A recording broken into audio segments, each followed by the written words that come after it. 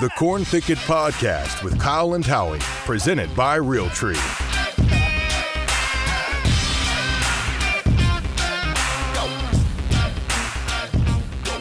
All right. Well, here we are. Welcome back to the Corn Thicket. I'm Howie. Kyle is out golfing today on his day off. He was going to try to join us, but he started the golfing at 8 o'clock this morning. It is now noon his time, and he's on hole 13. So he is not he's not going to be joining us today. I'm very excited to have longtime friend, very good friend, Jeff Hale, outdoor enthusiast, writer extraordinaire, hunter, beyond most people's wildest dreams as far as what you've experienced, strategically built your hunting history here. So we're going to dig into some of that. So how you been, bud? I'm okay. How are you? Not too bad. Good to be back in the world of Howie again. Yeah, and out of the dentist chair. You were there a little bit earlier. I just came from the dentist. I'm a little numb. I can't feel my nose. Yeah, start drooling on yourself. You normally do that when you're around me anyway. So it happens. It's inevitable.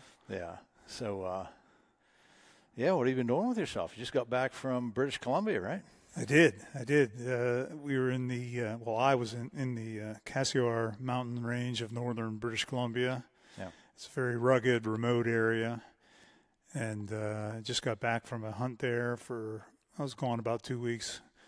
And managed to get a good goat, a good Rocky Mountain goat. We're anticipating that it'll easily make the book.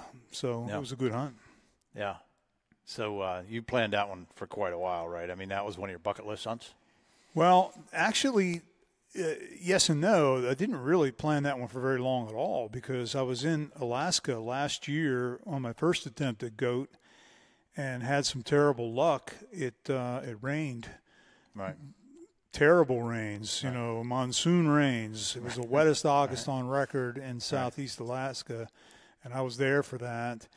And so we got weathered out. We didn't get the goat. We couldn't even see goats because we were in the clouds every time. So that didn't happen. And then my wife got a text message from one of the outfitters about an opening, and it was sort of a last-minute thing. She said, "Jeff, you need to do this." Right. So without any preparation or any long-range planning at all, we just sort of jumped into that. Oh, see, I didn't know that. So I figured you've been training. So let me back up for a second here. You've been wanting a goat for a while, though. Yeah. That's been kind of one of your bucket list items there, though. Well, for sure, because I'm getting along in age, and the longer you wait for these kind of things, the worse it's going to be for you. So it was important for me to try to get in those mountain hunts that are difficult, that are hard to do before I get too old. Right. Really. I'm probably already there. I know I'm younger than you, but I'm old, right? I beat this body up. It's not the age, it's the miles. Right. Yeah, exactly. It's the miles. Indiana Jones said that. Yeah. And the road you're on for those miles too. Beat that suspension right up. Hey, hold on. Sorry, I'm a little dry today. So you get this text message, and how long did you have? You mentioned no long-range preparation, so I know mountain goat hunting is one of the most challenging hunts you can go on. I'm not sure how it competes with bighorn and things like that. I think I've heard that it's more, but how long did you have to get your cardio together, and what did you do, and just generally take us through the whole story, if you don't mind. Well, yeah. I mean, first of all, to address the first question, most people in the hunting world would consider that Rocky Mountain goat is North America's most difficult hunt. Mm-hmm. Now, comparing one hunt to another, you can have variation, but generally speaking, there's an old adage that the goat hunting begins where the sheep hunting ends. Right. That by and large, goats are more difficult just because they're harder to reach. Right. But I got a message in the middle of May, and again, my wife sort of pressed me to do it. Right. She said, you need to do this. She's always the devil on my left shoulder, but always for good things. Right. I always say she's the only wife I've ever heard of that'll sit there and randomly say, "Jeff, you need more guns." Yeah. You need to go on a goat. I said, Kat, I didn't do any planning for that. I don't have any money saved up for that. She said, life is short. You need to go. Yeah. So it was about May 15th that I realized I was going. Right. And I had till the end of August to get ready. So, basically the summer I had to devote to that. So, as far as getting in shape, the thing that you have to understand about something like this, so those kind of northern mountains that you encounter in British Columbia, I mean, they're difficult, and the elevation is not super high. On average, you're around 6,000 feet. Right. But the steepness of them can be severe, and you're going to be putting on a lot of miles. And, of course, you're above timberline, so it's all rock. And, that's typical sheep or goat hunting type country. And for an Easterner like we are, in the kind of world we live in here, there's really no way to replicate that. Right. To train for it. Right. There's no practical way to do it. You can talk about taking stadium stairs if you want to. Right. You can do this, that, and the other, but until you get there, you really can't replicate that kind of situation. So, I did what I would say, based on my limited experience, would probably be the best approach, is just getting the best general shape you can get with whatever exercise you tend to gravitate to. For me, it was I ride a bicycle. And I put on less miles than I normally do because I was doing other things this year. But I put on about 1,000 miles prior to that on my bicycle. And then I also managed to get about 150 miles, well, actually exactly 150 miles of trail walking with a heavy pack. And by heavy, I would say maybe 45 to 50 pounds, which really isn't heavy. Right. But, for general use, it was okay. So I had the packing and the biking, and that puts a guy, I guess, if you have a good base, in general good condition, and that's what you need to be. But there is no preparedness for that. Right. There is none. Once you get there, you're in a whole different environment. Right. It's completely different, and you're going to find out that you just have to take that good general physical base that you have and then be able to just adapt and tough it out. Yeah. So you got there, you land, and you have to take bush planes in? Yeah, it takes three from here. It takes 3 commercial flights from here in Pennsylvania to get out there. And then once there, because we're in northern British Columbia, the best jumping off point is actually in the Yukon. Okay. So you could fly into Whitehorse, which is the normal an entry point for hunters in the Yukon, but we were just going to go south. So from Whitehorse, you take a commercial charter. Mm-hmm. I'm going to say it's somewhere between 200 and 300 miles, but closer to 200. Right. 200 plus miles down into the Cassiar Range, and there you come to the base camp. And I was in base camp for maybe a half an hour. Just enough time to get on the dock and reorganize my stuff and weed out some things I wanted to leave there. Right. And then I'm right back in the air again, this time in a Super Cub. Right. Of course, that's just a single engine aircraft that holds 2 people, the pilot and someone else. Right. But if that someone else is 6'3" and 240 pounds like I am, you need to grease me up to get me into that thing, and a shoehorn to get out. It's terrible.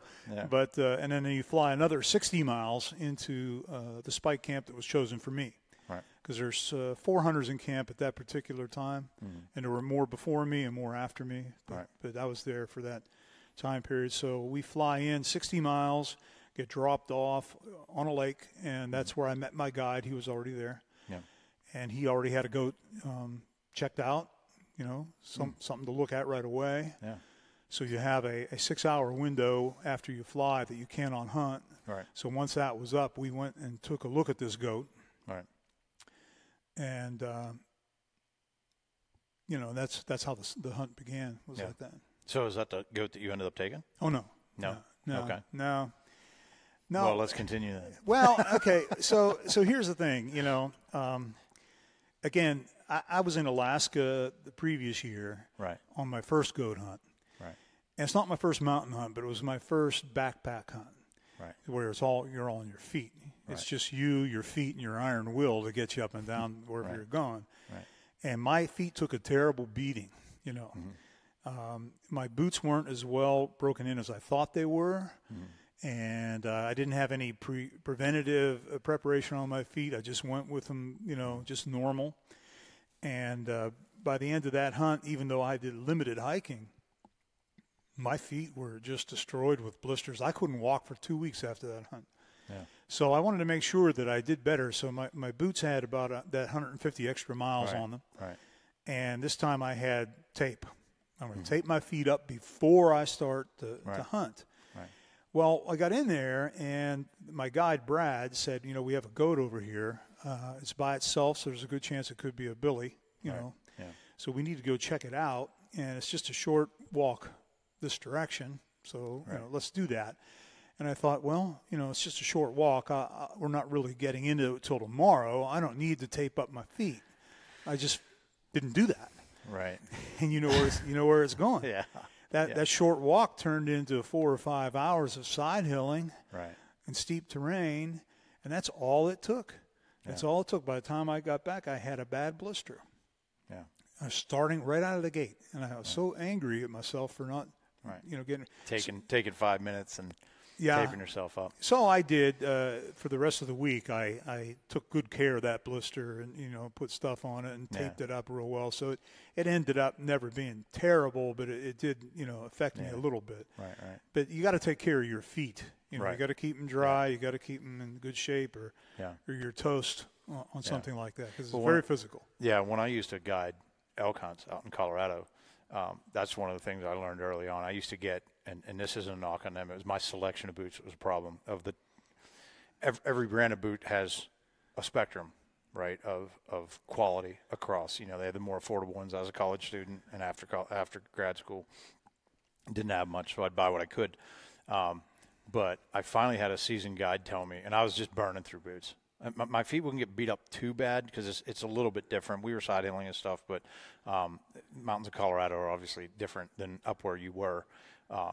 Plus, I was younger. That's going to be the main thing, right? You can heal overnight, basically.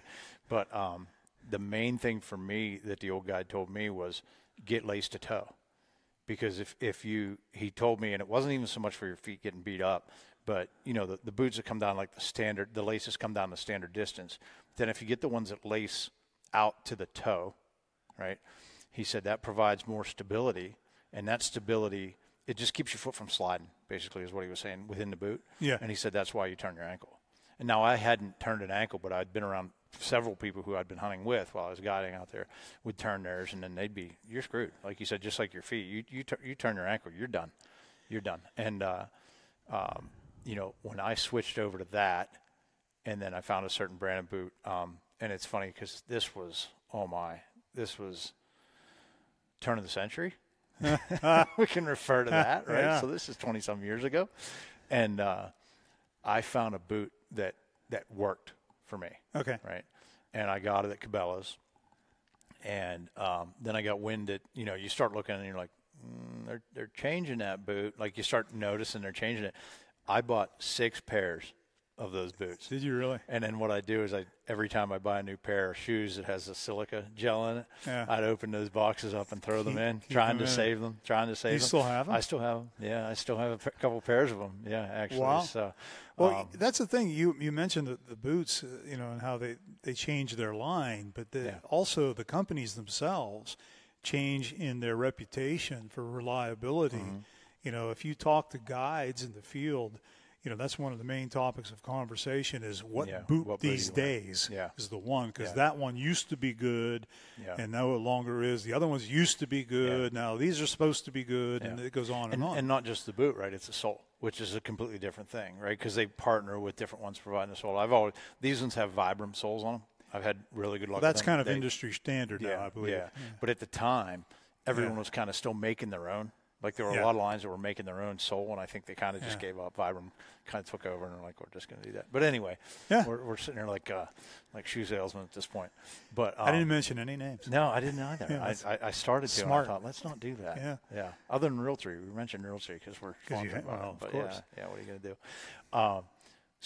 So you go out, you check this goat out, you destroy your feet, you come back. It wasn't even worth it because it wasn't a goat you wanted. Well, it turned out to be a nanny, an old dry nanny. Yeah. And she was by herself. I know some of those. I know some old dry nannies. We won't mention those names either. Yeah, no. Yeah, so that didn't work out, and then we ended up moving that spike camp to another spike camp, and that involved about an 8-hour hike, to another location in a saddle farther into the mountains. And this was actually the first year that my guide, who was a very seasoned guide, a really capable, good guy, really knew what he was doing. But it was the first time he had ever hunted in this area. So he was at a mild disadvantage as far as knowing the area. And that came into play later in the hunt where we had some issues. But so we went to another location and got set up and then began hunting from there. It came to my understanding later on that different clients had different situations. And there were a couple of guys that were hunting together in camp. One was an older fella, and one was a really big guy. They knew they would have trouble. So they put them in a situation where all they had to do was one hike up, and they got to a plateau, and they stayed there for the week. They let the goats come to them. And then at the end of the week, they came down. So you went and got yourself in shape, and they were like, oh, look at this guy. That's bust his ass up this hill. I kind of think that's exactly what happened. I'm not certain of that, but I do think that somebody said something to somebody that said, for his age, that guy's in pretty good shape. So what I'm going to do. Yeah, I know what you're going to do. If I ever go on one of these hunts, I'm taking a shirtless picture before I go and being like, easy, boys, easy. This picture of the Buddha here. This is the guy. Yeah, I'll stick it out a little bit, wait till after a good weekend of carbs and send it on over. So by contrast, my hunt was up, around, down, up, around, down until the day was over. And, of course, it's still daylight at 10 o'clock in the evening there, so you get a long day of hunting. And you do that for a few days. And it was on day 4 that we finally sorted everything out. That night, the guide spotted a billy on a mountain miles away. So we took we left about 6 in the morning and finally got onto that goat by noon. Okay. And had to work because the guy was unfamiliar with these mountains, didn't know whether we would be able to get in certain ways, didn't know whether the back side of the mountain would be a bluff or if we could actually utilize it in order to make a stalk, things like that. So it got complicated that way.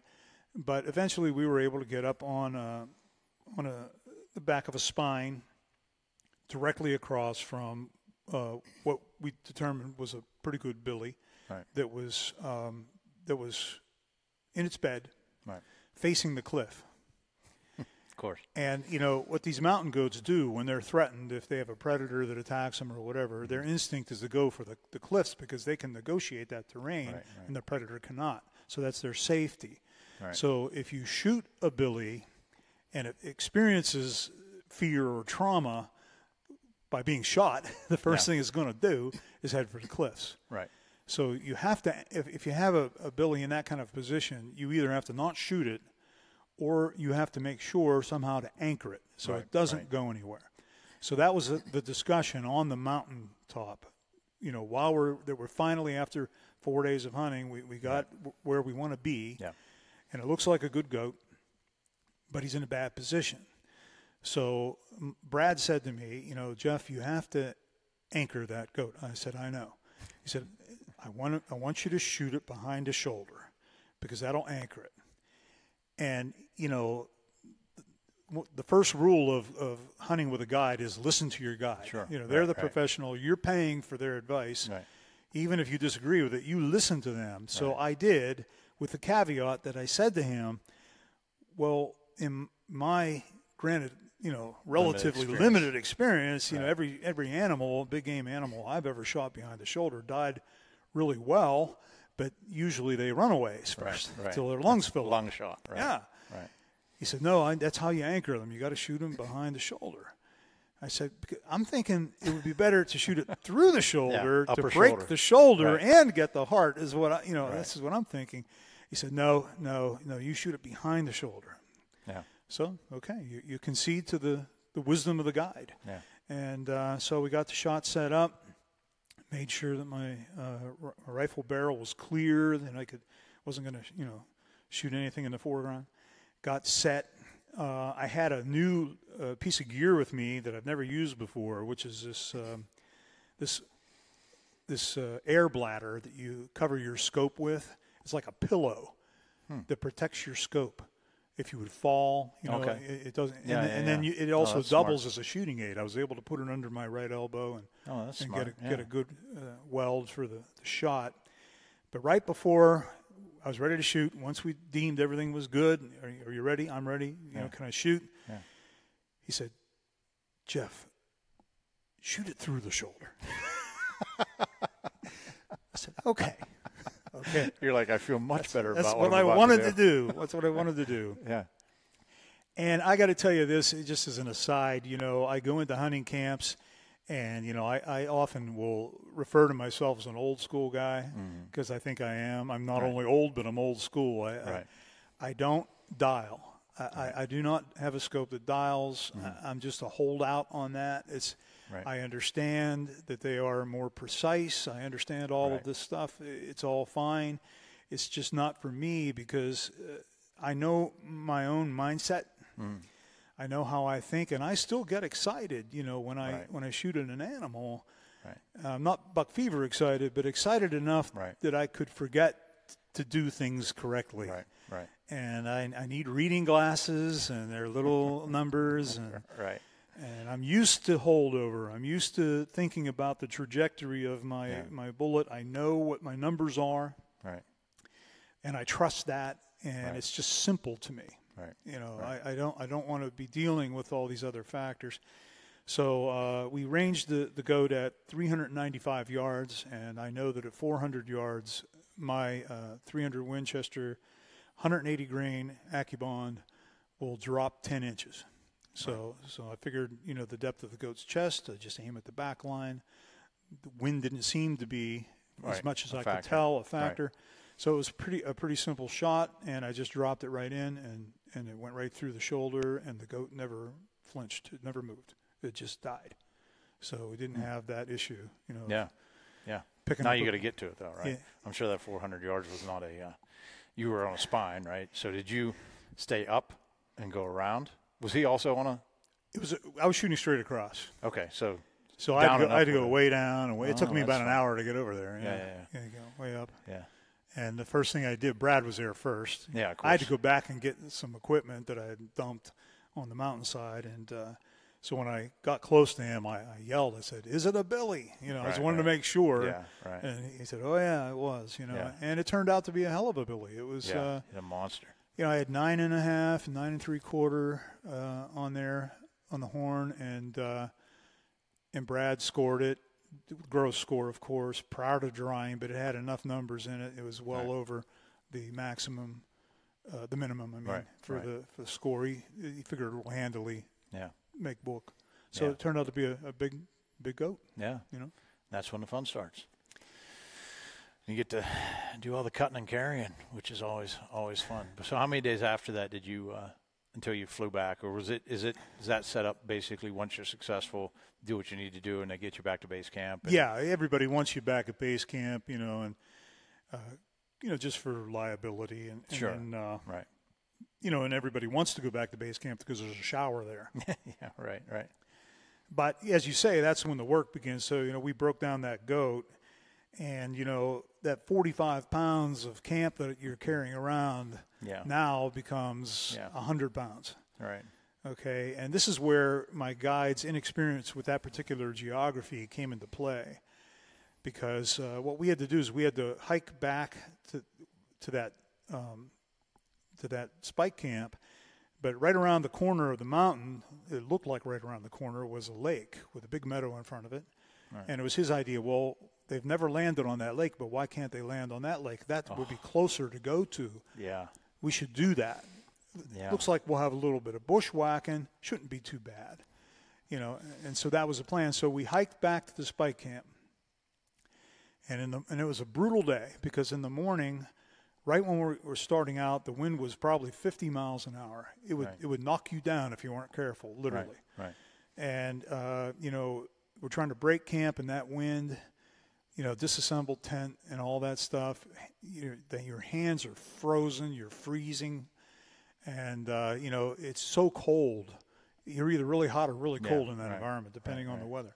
Right. And so we had a really long, again, we had a 6-hour hike down to where we cached the meat because we cached it nearby down there and the hide. And it turned out we had another 5 hours after that with 100-pound packs bushwhacking the whole way because the big timber was still full of balsam firs. And I'm telling you, I don't know why they bother with a razor wire around a prison wall when they could have planted balsam firs because those buggers do not yield. Right. You see 2 fir trees, you want to walk between them, good luck. Yeah. You get captured by them. You can't get through. Yeah. And the creek was deep and rugged and frothy and it was hot and it was nothing but crisscrossing that creek and trying to get through these pines for 5 more hours to get to that meadow, that beautiful meadow that was our goal. Right. And it was in my stalwart guide, even at the end, finally conceded that it was a death march. Right. Because we had 11 hours of hiking total, half of that with these ridiculous packs. Right. And it was on the way there that I kind of hit my ultimate wall. You get to the point of your limitations. You say, I don't think I can do this anymore. Right. But you don't have any choice, so you push past that. Right. And then you hit it again. Yeah. But you don't have any choice, so you push past that, and you do that 100 times. Right.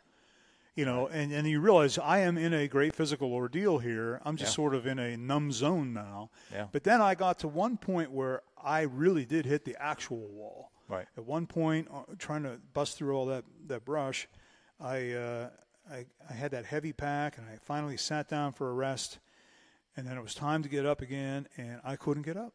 Right. My legs, my back, nothing would work. Yeah. And I've done a lot of physical things in my life. Right. I'm in pretty good shape, but I actually was at the real wall now. Right. And I'll never forget this. My wife Kathy and I were in communication on my inReach. Mm-hmm. And I had said to her the previous day, I said, this is getting pretty tough. The accumulation of all this is really getting to be a trial. Yeah. I said, I'd appreciate a prayer. Right. And it was at that point that I recalled, okay, Jeff, your wife is praying for you. Right. And that gave me the energy to somehow stand up again. And then a few hours later, I was still standing. And we got to our meadow finally. Hallelujah, we're there. And it turned out our meadow, which you pictured like a football field, was nothing but it was chest-high willows in a swamp. Yeah. In a marsh that was 1.5 miles wide. Oh, my. So we had that till we get to the lake. And by the end, it was tough. Yeah. It was a real tough pack out. Yeah. So, anybody that's thinking of doing that kind of a hunt, you have to consider that this is a true physical endeavor that you have to be as mentally prepared for, if not physically, as you can. Unless you get to plateau. Unless you get picked to go up to the plateau.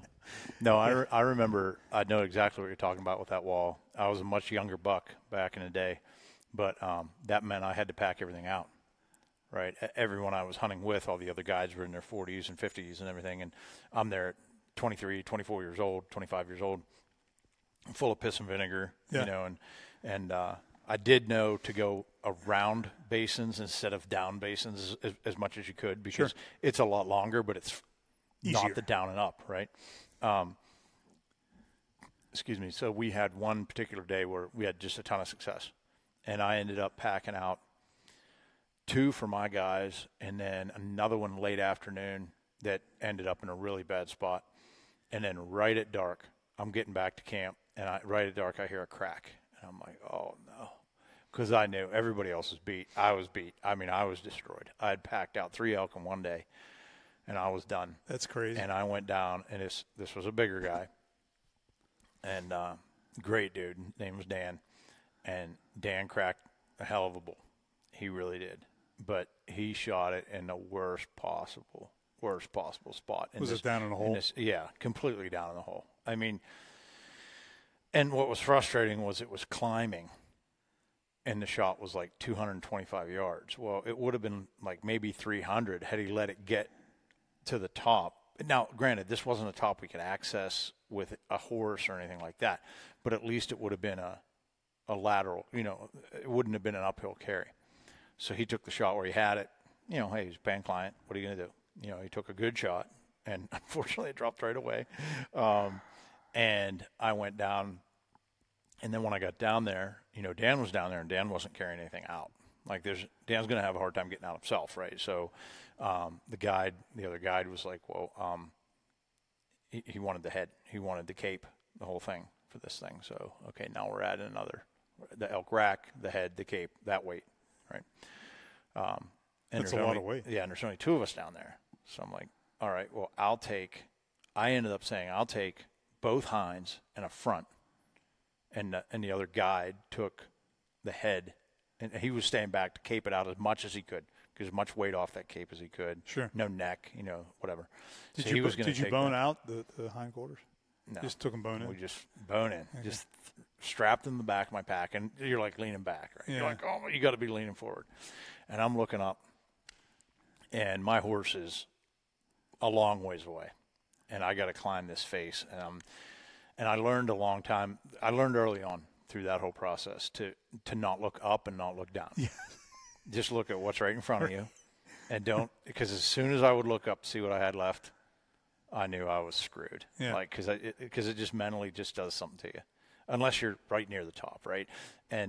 But even then, I fought that, because there were so many times where I thought, well, I'm near the top, you know, I'm going to look up and see all the more further I have to go, and I look up and it's like 800 more yards. It's discouraging. Yeah, and then you're like, oh shoot, I thought I was up near the top, right? I did that all week the other week. Yeah, so I did that thing. I just, you know, 1 foot in front of the other, and to your point, I'd hit a wall, and then I hit another wall, and then I hit another wall, and I remember distinctly the point where you're like, I can't do this anymore, where your body is just giving up, to the point of like exhaustion. Yeah, I mean, you have kids, and I have kids, and literally, like, if you would have said, well, you need to be at the top of this hill in 10 minutes or something bad's going to happen to your child. Like, even if you gave yourself something like that, which terrible way to motivate yourself, but you couldn't have done it. Yeah, couldn't have done it, right? So I got to the point of, like, I'd pick out a spot, you know, 15 steps in front of me and be like, make it to that. And I get to 10 and I couldn't do it. You know, I couldn't even make it to that. And at one point, and this is a particular spot where my father-in-law and I had hunted, and I knew there were cougars living in this particular basin, right? And it's now 1 o'clock in the morning. By the time we've gotten this thing, you know, I mean, it's late. It's real late. And I'm exhausted because we started at 5 a.m. And by the time we got down there, got it all, you know, broken down and everything. It's pushing 1 o'clock in the morning. I'm completely by myself. I didn't take a weapon down, you know, and I've got raw meat on my back. You didn't want the weight. Yeah, exactly. I didn't want to carry it. And I remember hearing a cat go off, and it was somewhere in this basin, but I heard this cat sound off. And, I mean, that just gives you a chill anyway, right? And here I am, this, you know. A walking hunk of raw meat. Odor. Yeah. And at one point, and it may not have been close, but it sounds close no matter what, right? You hear a cat go off, and you're defenseless, and you're covered in raw meat. The death knell is always a close sound. I literally laid down. I ended up in my exhaustion lying down and just thinking, there's enough meat on my back. Maybe it won't kill me. Yeah. Thinking like resigning myself to the fact that I might lie here while cats feed on my back, like on this meat that's on my back, right? Thankfully, obviously, none of that ever came to be.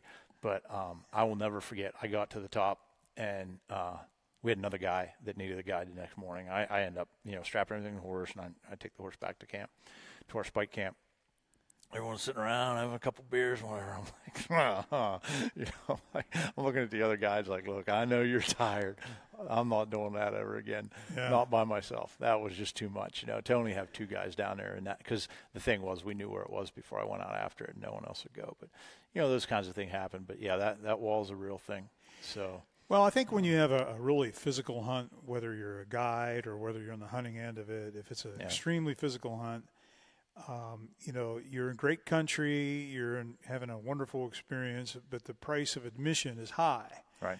And it does counteract a little bit some of the joy while you're there. But every day that goes by after you're out of that, right, that diminishes, and you begin to feel the reward of all of that work. I remember every detail of that climb. Yeah. And I packed out dozens of other elk, and I remember 1 or 2 of them, but that's because of who it was for or whatever the other situation was. But it does make it stand out. And as you're telling your story, I'm sitting there listening going, you wouldn't have wanted it any other way. Because had you gone out there and climbed the plateau, and even had that first goat been a good billy, and you landed and went out, and 4 hours later pulled that trigger, and the next day you're flying back out, having experienced that with Hunter, our daughter, who's gone out and killed amazing elk, right? She got them both on the first day, at the end of the first day, both times. But what I would have given to have 4 or 5 days of that, right? It's just that time, because again, it comes back to the experience of the hunt. That's right. Because that's when the work begins. That's also, there's still experiences to be had there, but the pursuit, we've talked about this ad nauseum, right? The pursuit is the whole thing. And to the point where I'm at that age now where I don't even care if I kill something. I'm more about the pursuit. I'll go sit out there and take a picture of the thing. I don't care. Save it for the kids kind of thing. But well, on that first trek out at the beginning of the hunt, I was thinking, walking out there, wow, what if this is it? Yeah. What if I tag out on this first day? In a way, that would be great, because I have a feeling that I have a lot of intense work ahead of me. Right. But then when I realized it wasn't going to happen, I said, okay, that's not the way this is going to go. Yeah, and that's fine. Yeah, we're gonna do it completely. Yeah. So, a couple other things I want to touch on. We're at 36 minutes, so we don't want to roll over an hour. People are short attention spans anymore. But you've had several other hunts, right? So you have a record mountain lion. You've hunted caribou. Did you hunt buffalo as well, or your wife?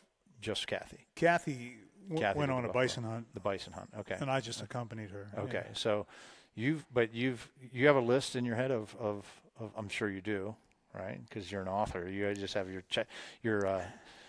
table of contents there. Well, I'm always self-conscious anytime I talk to anybody, and especially in something like this. I'm not an accomplished hunter. I don't have hundreds of hunts under my belt. Oh. I'm like most average guys that do this sort of thing. I had to wait till I was retired to do it. Right. So I'm playing catch up.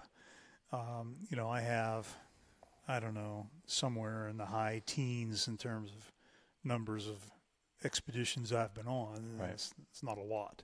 So I speak from it's a lot compared to a lot of guys. And what I love about it is that you're very intentional about how you set these up. You set a goal. You say, this is a hunt I would like to experience. And even down to your selection of guns, which I know we could talk about that forever. But just so folks know, when Jeff plans a hunt, he has let me back this up. Jeff lives on a farm. Jeff's farm is pristine. His barn at his farm is pristine. You walk into this barn. It's uncluttered. That's uncluttered. His tractor. Well, how many horsepower is that tractor? It's a small tractor. It's a 75 horsepower. Big old tractor compared to everyone else around here that I know. Not a speck of dust on this thing. The diesel cans are perfectly separated by 6 inches. They have no dust on them. Everything in its place, and every place has a thing, right? Like it's exactly his porch. You paint your porch every year? You paint your porch every year. We know the answer to this. Some of my porch every year. Yeah. So basically, Better Homes and Gardens has nothing on Jeff. But you just turned me into an OCD guy right there. But it's not really that bad.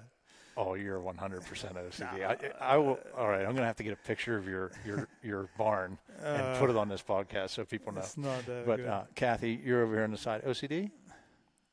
Oh yeah, OCD. Yeah, confirmed. Your opinion is null and void, Jeff. But what I do love about that is when it comes to, by the way, when you open, where I was going with this is when you open his gun safe, every gun is immaculately maintained. You have some very old guns in there, some different calibers. But what I love about it is when you pull a weapon out, you can say, I use this on this hunt.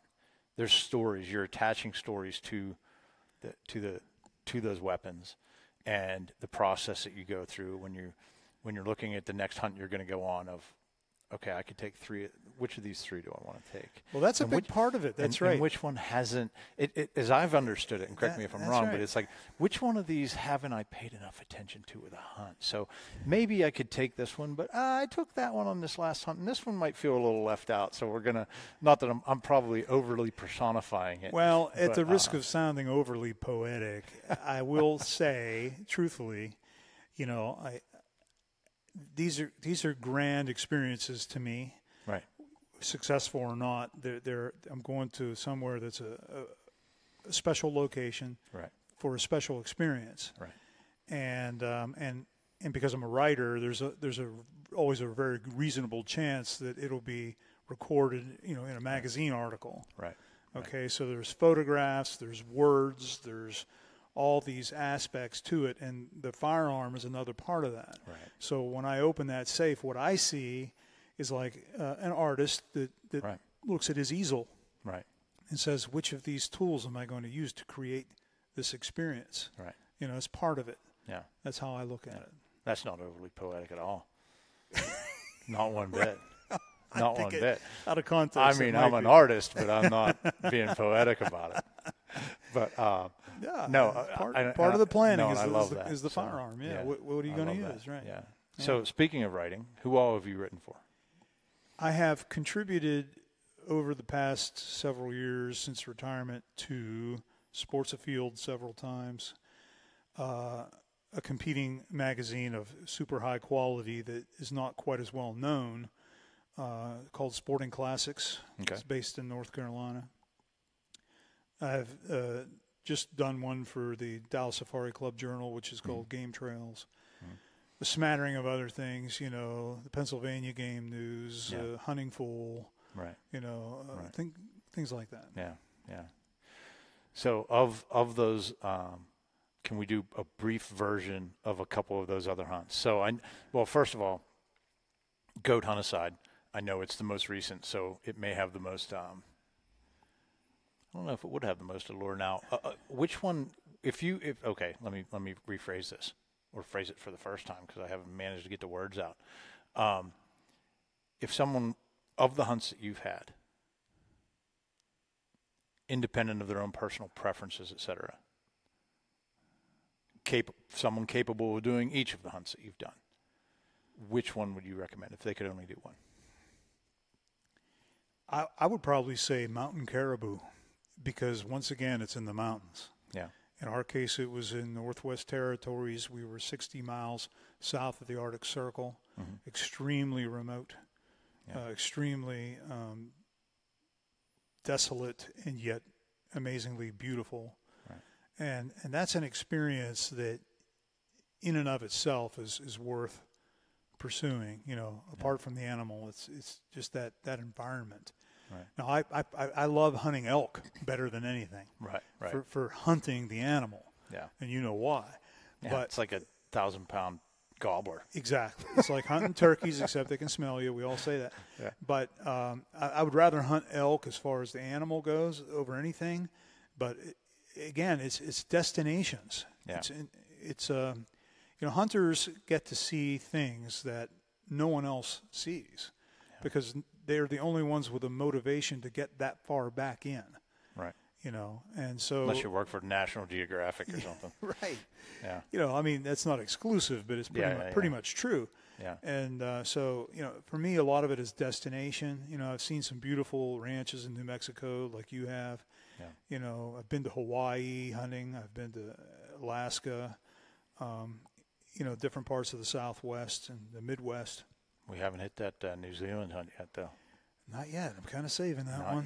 Kind of saving that one, but can't save it too long. Yeah. Because that's a mountain hunt, too, you know, Yeah. if you want to get a tar or a chamois down there. you know. Yeah. And, you know, next year we'll be in Africa. We'll be in Botswana in the spring.